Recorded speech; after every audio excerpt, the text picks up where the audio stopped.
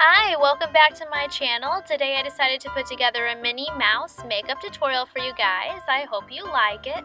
The first thing you're going to do is take some concealer and go ahead and hide any blemishes you have. Hide the darkness under your eyes or any redness that might be around the nose area.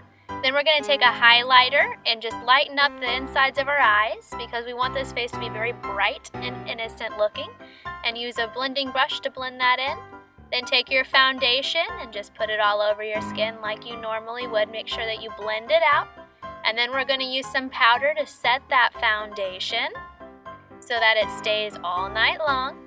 Next, you're going to take a contouring color, probably around a brown or a bronzy, and you're going to make a 3 on your face, on your forehead, your cheek, and under your jawline. Then you're going to take a very bright pink and put it just right on the top next to your eyes.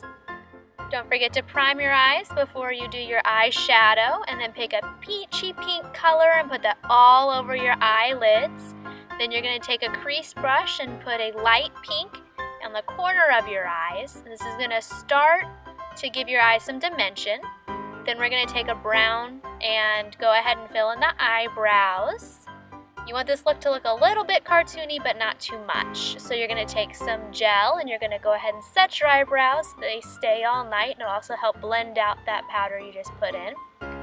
Then you're going to take an eyeliner and you're going to line the outer third of your eye. It'll make your eye look a little bit more circular and a little bit more cartoony again. I used a pencil liner for this because it's softer, and so it'll make it look a little bit more natural. Then I got some Rhinestones from Target, put some Lash glue on them, and then just stuck them to the outer corners of my eyes.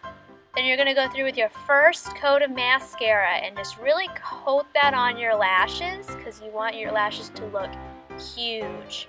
Then we're going to take some concealer and go ahead and conceal our lips because we're actually going to give ourselves a different lip shape. Take a hot pink color.